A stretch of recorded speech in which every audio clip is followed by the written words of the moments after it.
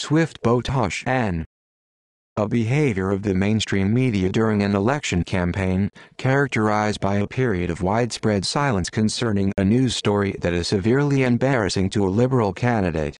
The silence ends when it no longer shields the candidate from damage. Swift boat hush. The Swift boat hush is named for the Swift Boat Veterans for Truth. This anti-Kerry group began a major advertising campaign during the 2004 microsecond presidential campaign. On August 4, 2004, most major newspapers and the Kerry campaign organization refused to discuss these charges until about 2 weeks later, when it became apparent to them that the charges were seriously harming Kerry in the polls.